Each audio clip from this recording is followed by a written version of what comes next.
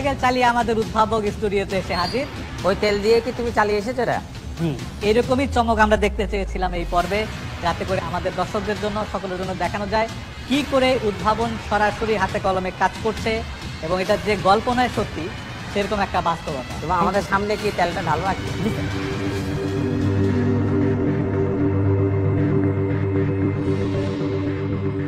এইটা দিয়ে এখন এই গাড়ি স্টার্ট হয় কিনা সেটা হচ্ছে পরীক্ষা। গুড। তহিদুলের পলিথিন থেকে জ্বালানি তেল তৈরি এবং সেই জ্বালানি তেল দিয়ে মোটরসাইকেলটি স্টার্ট হচ্ছে। পলিথিন থেকে যেই জ্বালানি তেল তৈরি করছো তোমার এই যন্ত্র দিয়ে, সেই যন্ত্রের বিভিন্ন বিষয়গুলি এবং এই যন্ত্র থেকে কি করে তোমার এই জ্বালানি তেলে রূপান্তরিত হলো, এই প্রক্রিয়াটা যদি আমাদের ব্যাখ্যা করো। স্যার, আমার এই চেম্বারে পলিথিন ওঠানো আছে। এই চেম্বারে পলিথিনটা ওঠানোর পরে আমি প্রতিটা নাট এয়ার টাইট করে দিলাম, যাতে বাইরে থেকে অক্সিজেন ভিতরে ঢুকতে না পারে এবং কোনো প্রকার কার্বন ডাইঅক্সাইড বা কার্বন মনোক্সাইড তৈরি করতে না পারে। যেহেতু আমার প্রজেক্টটা পরিবেশকে বাঁচানোর জন্য, সেখানে কার্বন ডাইঅক্সাইড বা কার্বন মনোক্সাইড তৈরি করে যাতে আমার কোনো প্রকার পরিবেশ দূষণ না হয়, আমি এয়ার টাইট ভাবে এই স্ক্রুগুলো আটকানোর পর আমি এটাকে 350 থেকে 750 ডিগ্রি সেলসিয়াস তাপমাত্রায় উত্তপ্ত করি। ওকে। আর যদি 750 ডিগ্রি সেলসিয়াস তাপমাত্রার উপরে নিয়ে নেই হঠাৎ করে, তো তাহলে সেই ক্ষেত্রে পলিথিনের চেনটা ভেঙে মিথেন এবং এই জাতীয় গ্যাসগুলো তৈরি হবে, যা আমার তুমি 350 থেকে 700 মধ্যে থাকো। জি, 750 উপরে তুমি নিতে চাও না, তাহলে তোমার মিথেন হয়ে যাবে। ওকে, ভেরি গুড। আমি যখন এটাকে আচ্ছা, পলিথিনের যৌগ ভাঙতে কি পরিমাণ তাপমাত্রা দরকার? Sir 350 degree Celsius. 350। ওকে, তুমি বেশি নিচ্ছ কেন 700 পর্যন্ত? আমি যদি 350 ডিগ্রি সেলসিয়াস তাপমাত্রায় উত্তপ্ত করি, তাহলে স্যার গতিটা এতই মন্থর হবে যে আমার 1 কেজি পলিথিনকে গলাতে হয়তো বা কয়েকদিন সময় লাগে। আচ্ছা, তার মানে তুমি যখন তাপমাত্রা বাড়াচ্ছ তখন তোমার সময় বেঁচে যাচ্ছে। জি।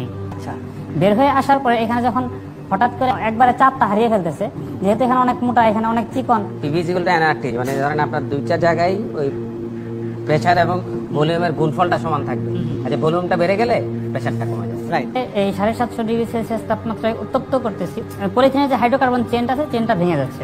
চেনটা ভাঙার পরে এটা ভিতরে অনেক চাপের সৃষ্টি হচ্ছে, আর ওই বাষ্পটা প্রচন্ড চাপে এদিক দিয়ে বের হয়ে আসতেছে। আচ্ছা, সেটা সে এখানে করছে। আচ্ছা, এই গ্যাসটা এসে এখানে যখন একবারে ফাঁকা পাইতেছে, একদম ঠান্ডা হয়ে যাইতেছে, সর্বশেষ এখানে বরফ জমা হয়ে যায়। ওকে। জ্বালানি তেল তার তখনও বরফ হয় না, জাস্ট তরল হয়।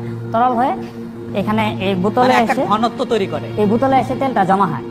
আর তেলটা এখানে জমা হওয়ার পর এখানে যে কিছু মিথেন গ্যাস তৈরি হয়, সেই মিথেন গ্যাসটা এদিক দিয়ে এসে এখান দিয়ে উপরে উঠে আসে।